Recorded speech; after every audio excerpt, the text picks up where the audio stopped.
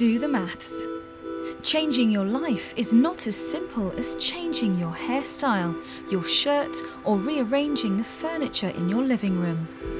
You're talking about years of deep-rooted habits, behaviours and problems that are not going to change overnight.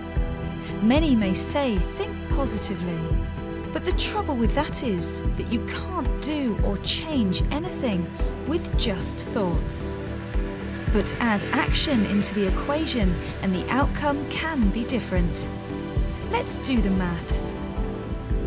Positive thinking plus action equals a change. Whatever it is, if the change is significant, if it's worthwhile, then it will have to take time, effort and homework from you.